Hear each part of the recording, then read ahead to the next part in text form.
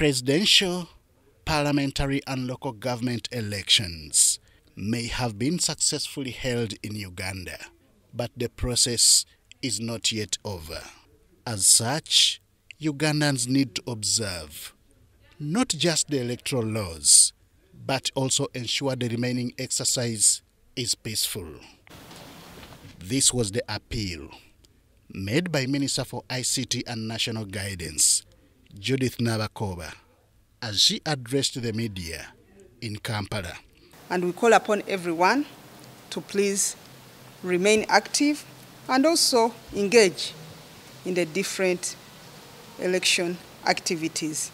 She wants political contenders to embrace political maturity for a peaceful end of the electoral season. Leadership is a call to serve the people.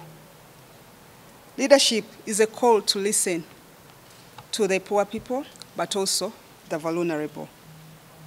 I therefore call upon all those who are elected, especially our colleagues in the opposition, to serve the Ugandans and also put their issues at the forefront.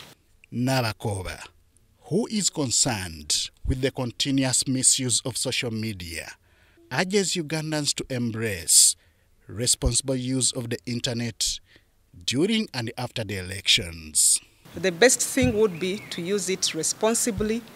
Let us not use internet to incite, to intimidate, and also call for violence. The best thing would be at this moment, call for calmness, call for tolerance, call for peace. That's what we want. And let people go back to work.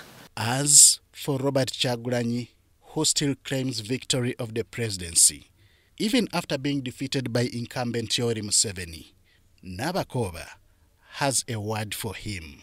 Ugandans voted, and they voted a leader of their choice.